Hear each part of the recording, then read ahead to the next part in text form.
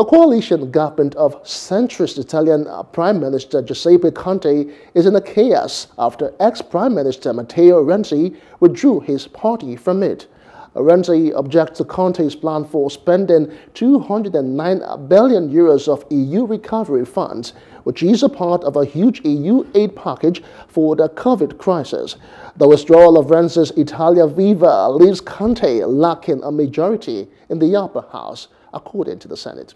Hello, hope you enjoyed the news. Please do subscribe to our YouTube channel and don't forget to hit the notification button so you get notified about fresh news updates.